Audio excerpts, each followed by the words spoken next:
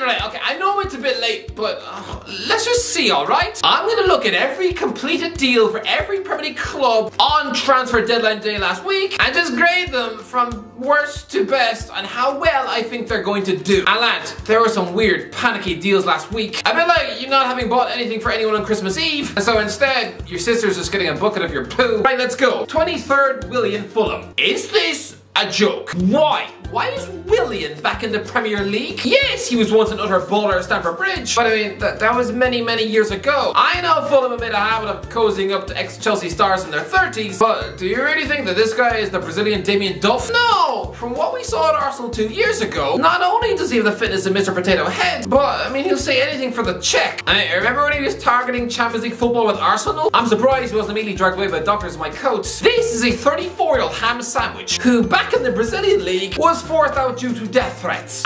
Does that sound like he was playing well?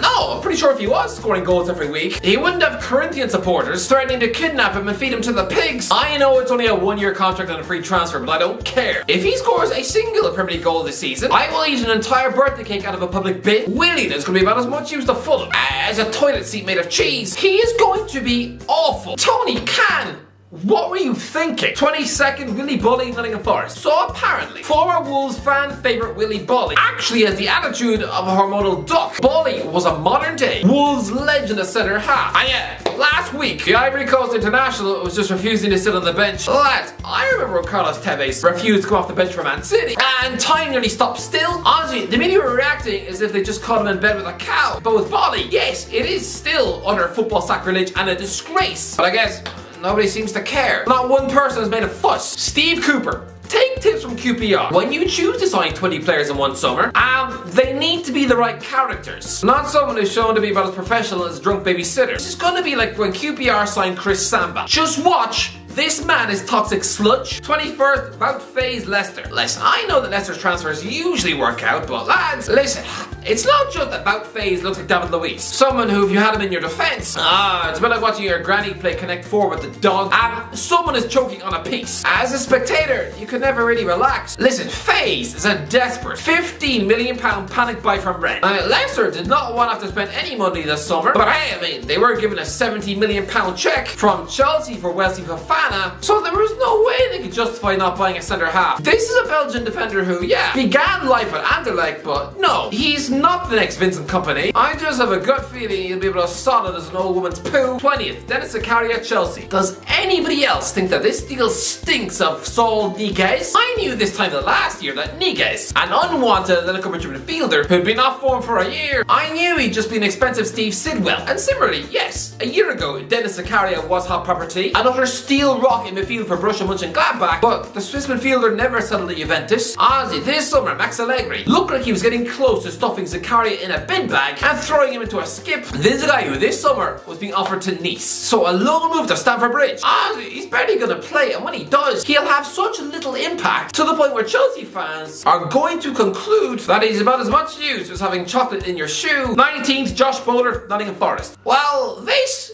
is weird. Nottingham Forest just bought 23-year-old Blackpool winger Josh Bowler, an utter Everton reject, don't forget, and then immediately loaned him to Greece. I mean, he's now playing in Olympiacos, lining up on the left wing with Marcelo as the overlapping left back. You know, the guy with 5 Champions Leagues. Just bizarre. This is just an ordinary ginger winger who looks like an extra off The Hobbit, while Marcelo is just the epitome of football success. Honestly, Marcelo will be turning up to games driving the latest Lamborghini, while Bowler will probably be getting the bus with his mum. But yeah, no, I don't think he'll do anything for Forest. Don't really see what the point was. 18th, Wilfred Gnonto Leeds. We are never going to see Wilfred Gnonto play. Listen, he's the latest Italian wonderkid striker, right? An Italian underage international who spent 8 years in the books of Inter Milan before being binned off to Switzerland. That's a bit like the beginning and end of Mario Balotelli's career, considering now he's just eating cheeseburgers in a Swiss hotel. But listen, this kid is a talent, yes. I mean, he's the current youngest ever goal scorer for the Italy national team, and yes, he's a coup for Leeds to get him on a 5-year deal for less than 5 million quid. But my guess is that he won't settle in Yorkshire. He'll go out on loan and only play about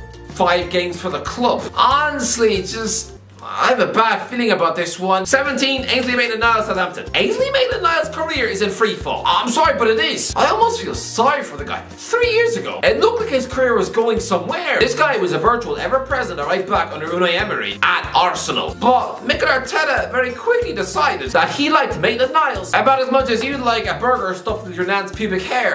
And then he went on to flop at West Brom on loan, and then sadly on loan at Roma. That was his big chance to impress Jose Mourinho. I mean, Roma have already given lifelines to the likes of Chris Smalling and Tammy Abraham, but Ainsley, no, he had the impact of wet lettuce, so I'd imagine his confidence is on the floor. I mean, where does he fit in Southampton's team? They've already got 2 right backs better than him, and does he dislodge either Romeo Lavia, James Ward-Prowse, or Joe Aribo? This is just another failed loan, I know it is. 16th, Carlos Vinicius, Fulham. It speaks volumes of how far Carlos Vinicius' stock is full, that nobody has made a fuss about him joining Fulham on loan. Honestly, I would imagine at least 30% of you out there had no clue. I mean, late deadline day signings are weird. I remember when I was a child, I didn't realize Newcastle signed Antoine Sibierski until I read Match magazine the next week. The days before the internet. So yeah, there'll be some kids out there watching this video. Have I blown your mind? Is this the equivalent of me telling you that Darth Vader is Luke's dad? Or that Santa Claus has measles on his crotch? Listen, Vinicius, 3 years ago, had the hype that Darwin Núñez has now. 24 goals in his debut season for Benfica. The next monster Brazil centre forward, right?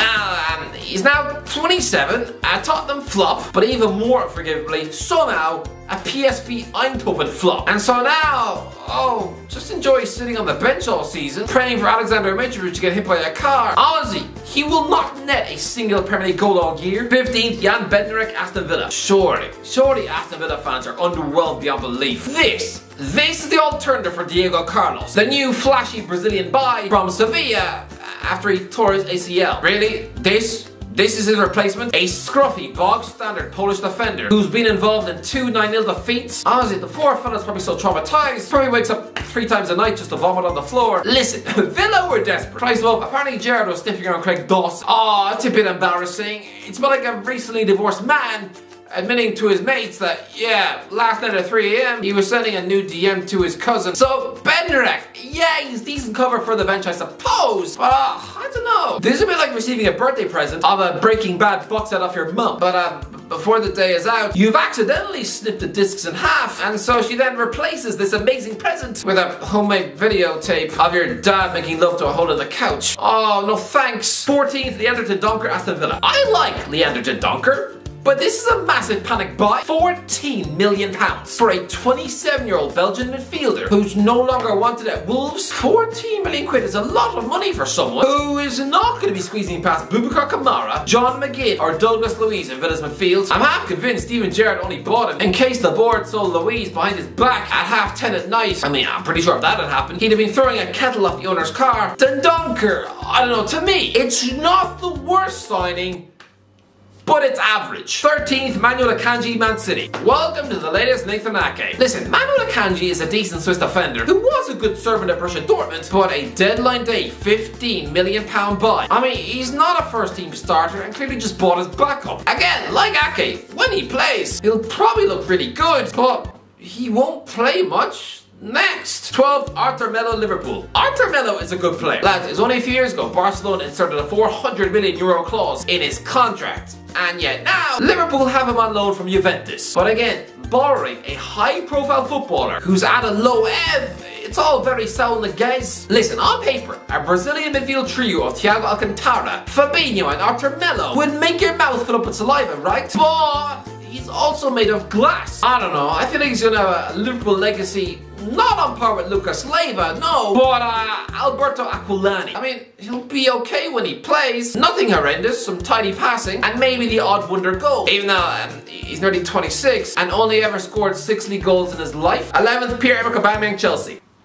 I don't know. I honestly don't know what to make of Pierre-Emerick Aubameyang returning to London. Yes, he usually starts like house on fire at new clubs, but he's also the same aging brat who was off form for 2 years at Arsenal and who Mikel Arteta couldn't wait to chuck out the door. I have no idea if Aubameyang will be good or not. My prediction is he'll last 1 season at Stamford Bridge, maybe score 7 goals in the league, and just scuttle out the back door next summer to AC Milan or maybe even a Turkish club if they can offer him a bag. He'll probably just have the impact of Romelu Lukaku last season. A few goals, yes, but all a bit meh. 10th, Layvin Kurzawa, Fulham. Layvin Kurzawa could easily be the classic case of washed up big name who leaves a monster European club to just grab a lazy paycheck at a gullible English struggler. You know, the modern day Josie Basingwa, right? But no, I don't think Kurzawa, despite being frozen out of PSG, I don't think he's now just some washed up meathead who'll just spend the season eating donuts in his car. This is a man with a point to prove, and he's only 29. But he hasn't played a single game of football since May 2021. He is a class act when fit, but I mean, he's had a year off. He'll be rustier than a robot's knob. It'll take him until at least Christmas to get his fitness back. Honestly, I hope he spent this summer on a treadmill instead of,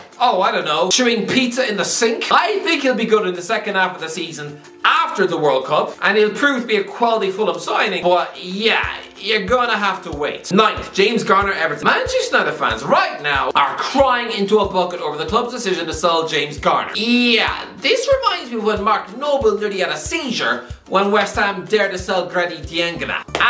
Yeah, he's since rotting in the Championship playing for Steve Bruce, but you've got Lucas Paqueta in the team. I mean, relax. This is a similar overreaction. Am I the only one who can see that this guy's just a modern day Tom Cleverley or Darren Gibson? I mean, yeah, Man United could afford to carry bang average midfielders with the technique of a Peppa Big balloon back when they had Sir Alex Ferguson in charge, but not anymore. Lads, Garner has only ever played Championship football. I mean, Cleverley looked class in that division too, and he is joining in Everton midfield, which is already pretty stacked. Lads, Dele Alli failed at Goodison Park. I'm not saying that Garner will be a flop. I think he'll be fine. A decent squad player for Everton. A bit of a modern day James McCarthy. But I mean, if he ever plays a single match for England, I will lick peanut butter off a stranger's foot on the London Tube. He is not the one that got away. 8th, Daniel James, Fulham. Does somebody want to explain to me, why is Dan James at Fulham? Feels like only 2 minutes ago he was at Old Trafford. I mean, last year, Leeds United finally got their man after sniffing around the speedy winger for years. And now, just a sideways step to Craven Cottage. And on loan? I mean, what's he done? I mean, Jesse Marsh just walked in on him while he was kissing his own sister in the dark. Are things now just so painfully awkward between the two of them that Marsh has just gotten rid out of pure awkwardness? I really don't get it. Leeds fans, explain to me. Why? Why have you loaned him out? I mean, Manchester United paid close to 20 million for this guy. I think he'll be a brilliant signing for Fulham. I mean, he's already got the pace. If he can work on his crossing, then with Mitrovic literally begging for headers chucked into the box, he can chip in with about 10 assists. I think he'll be good. Really good.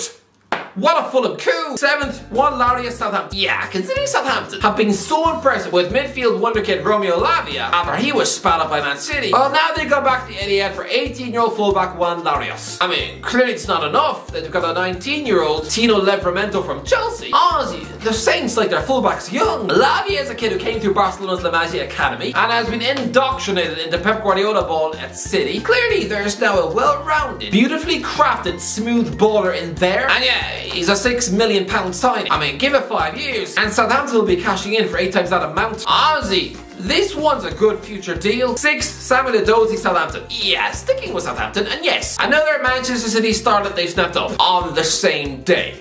In comes 19-year-old winger Samuel Edozie, someone of Man City rescued from Millwall in 2019, which is a bit like a wealthy billionaire choosing to just adopt toothless children from caravans in Peru. Honestly, imagine being in the Millwall Academy. I mean, one of the training drills is probably just how quickly can you stab a pensioner in the eye. Listen, Edozie is promising. He's been scoring for City in pre-season matches in the past. He looks lightning fast, really skillful feet, and you've got him for just £10 million. He's going to be a future Saints superstar. 5th, Idrissa Gueye, Everton. So Idrissa Gueye has come crawling back to Everton after his PSG nightmare. Listen, this guy is a good signing for the club. I didn't think Everton were able to attract players from Champions League clubs anymore. I thought it was just Frank Lampard begging Burnley on the phone. Gueye will be more of what he was in his first spell at the club. Everton fans know what they're getting. A solid beefcake in midfield, and for just £2 million. This is a guy they won't sold for 30 million quid to get the club's Players Player of the Year back for essentially the same sort of money you'd win on the chase. Brilliant signing this. 4th, Anthony, Man United. £85 million is a lot of money for a footballer from the Eredivisie. I mean, we could just be looking at an expensive Memphis Depay, but I do think he'll be good. He's Brazilian flair. He'll go on to be about as good as Nani. There'll be tricks, goals, assists. He'll be a fan favourite, yes, but no. I mean, is he ever going to be worth £85 million?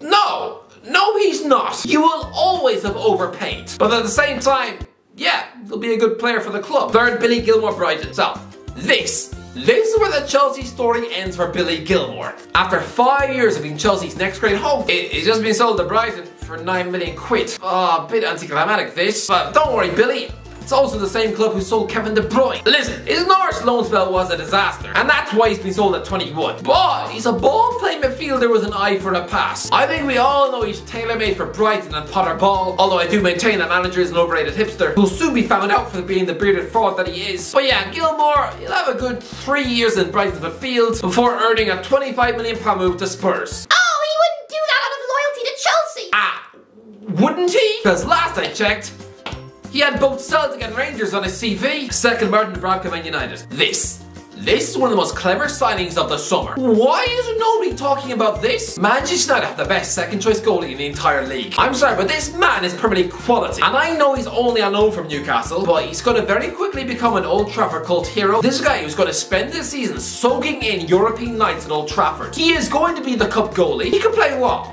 About 20 games this season? I don't know. I don't know what. But he will do something big this season. It might be a last-minute fingertip save in an FA Cup semi-final, or being the hero in a winning penalty shootout in the Europa League. But he will do something to earn cult hero status. Manchester United fans will love him, and the loan fee is just 2 million quid. Honestly, what a bargain. I mean, the alternative was just having a sulking Dean Henderson just being a toxic melt in the dressing room. But Dubravka, he's gonna be like a skinny schoolboy. This is his dream! Honestly!